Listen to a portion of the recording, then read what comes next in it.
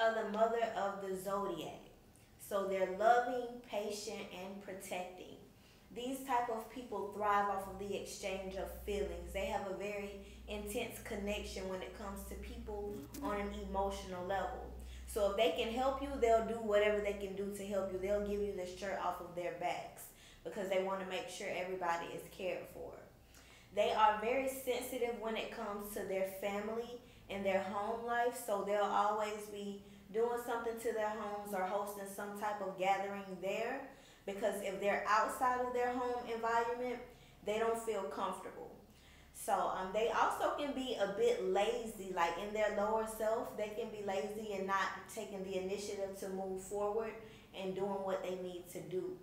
Sometimes they really find it hard to deal with life. They feel like life is just too much for them.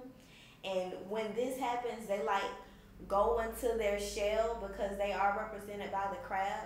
So they'll go into their shell because when we think about that crab shell, we know the inside of the crab is very tender and the outside is hard. So when they feel like the world is just too much for them to deal with, they go inside and nurture themselves and nurture their imaginary wounds until they feel like it's safe to come back out and everything is manageable.